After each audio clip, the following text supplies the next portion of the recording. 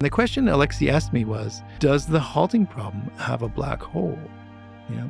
And so if we take, say, the standard model of Turing machines, it's one-way infinite tape with zeros and ones on the tape, and so on the head moving back and forth, and it stops when it gets into the halt state, then it turns out we proved that there is a black hole. And what that means is there's a computer procedure that decides correctly almost every instance of the halting problem. Even though the halting problem is not decidable, we can decide almost every instance. So more precisely, there's a collection of Turing machine programs such that we can easily decide whether a program's in that collection or not.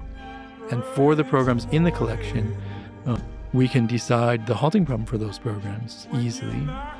And furthermore, almost every program is in the collection in the sense that as the number of states becomes large, the proportion of programs in the collection goes to 100%. So the asymptotic density of the programs is 1.